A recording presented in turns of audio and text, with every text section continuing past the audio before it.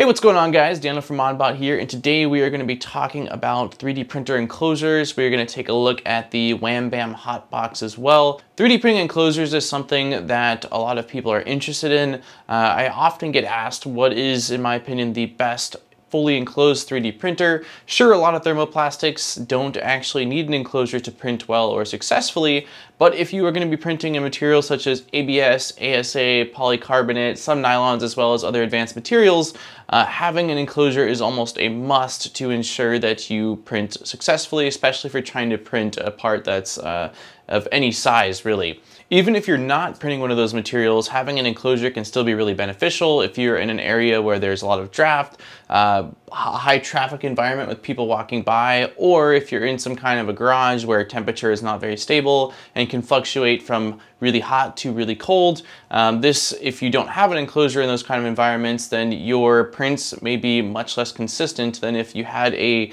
stable, controlled temperature environment that an enclosure provides. So currently, almost all the printers that I'm using are going to be based off of the Prusa design, where the bed moves forward and backward and the gantry goes on the x-axis as well as climbs up the z-axis, and none of those machines are actually enclosed from the factory when you purchase them. They're all open form factor, and typically that's fine, but even for me, there are times when I've wanted to print with ABS and I'm not really able to do so unless the object is really short and flat, which is kind of a shame because on this spool rack behind me here, I've got a couple spools of ABS that I've been kind of wanting to use. So when WhamBam reached out to me and said, hey, we've got a new enclosure coming out and being interested in you taking a look at it and reviewing it on your channel, I took a look at it on their website, and after looking at some of the features, I was certainly interested. So in this video, we're going to take a look at this enclosure to see whether it is something that you may want for your printer and what all it offers and what my experience has also been like with the enclosure. So let's get into it.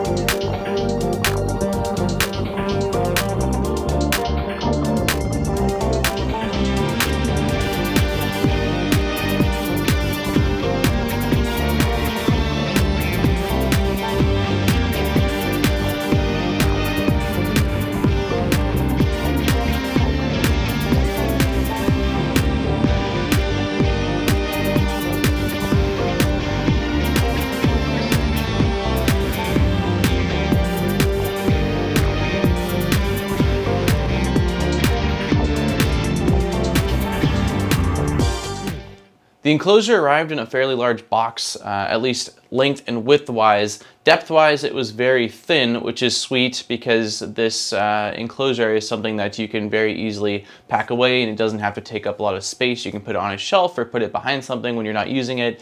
The setup, and I kid you not, is roughly 30 seconds, if not less. The whole thing unfolds and there are two big zippers that run along the left side and the right side. As soon as you zip those up, the machine is freestanding, and I was really impressed right away because once I built the machine, it was a lot more rigid than I was expecting. Looking over at the product photos, it looked pretty rigid, but I, again, wasn't sure. Photos don't really show everything, but actually having it in front of me, it's a lot more rigid of an enclosure than I initially had anticipated. Right away with this enclosure, you can see that a lot of thought was put into it. There is filament feed holes on the left side, on the right side, as well as the top of the machine. There's also 5 filament feed holes in the back top of the machine. So if you've got a Prusa that you're trying to enclose and you want to run 5 filaments in for like the multi-material unit, you can do so with this machine, which is awesome. It also has quite a few Velcro pockets that can be latched or unlatched, which will give you the ability to feed in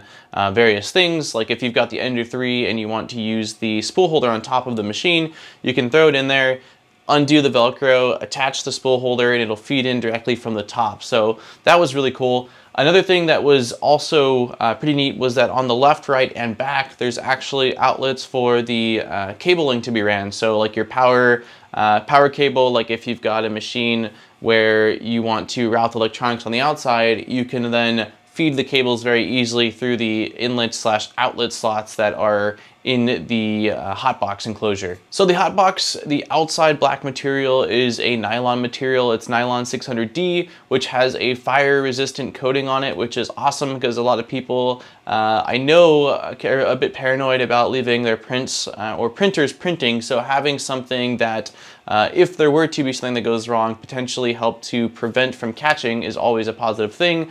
The inside is a metallic lined inside that's got heat reflection, so it keeps all of the heat inside, which is really good. And in between the two, kind of sandwiched, is a sort of hexagon frame, and that's what gives the enclosure a lot of its rigidity and strength.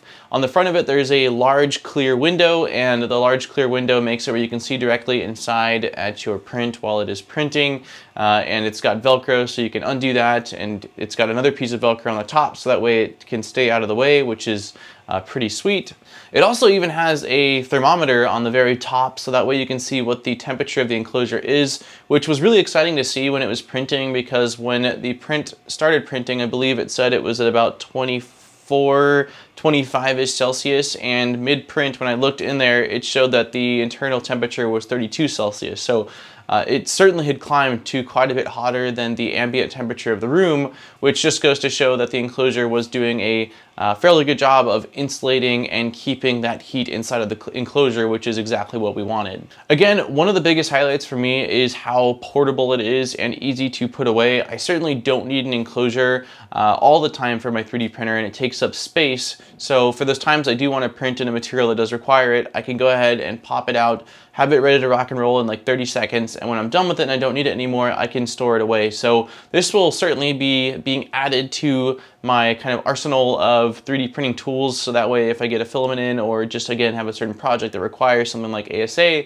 I can bring out this enclosure and use it, and then when it's done, put it away, because I've got limited space and I'm constantly moving things around, which was one of the reasons, again, why I didn't want to build a full-blown enclosure like I've seen people do online. For me, this is perfect. If you're in a similar situation, this could be a really awesome enclosure as well. So as far as printer compatibility goes, I'm using this on my Ender 3. WhamBam has stated it works on the Ender 3, the Ender 3 Pro, the Ender 2, and the Prusa MK2 and MK3. They also list on their website the dimensions, the internal dimensions of the enclosure. So if you've got a Ender 3 style clone or a smaller form factor 3D printer, then this will of course be compatible. You just want to make sure that your printer actually fits within those dimensions. They also mentioned that they potentially will be offering various sizes in the future. I know that like with their Wham Bam, their flex systems, they started off with a couple, and then as demand grew, they scaled them and created different sizes. So I would anticipate that if there's enough demand for the enclosure, they will also be offering this in various sizes. So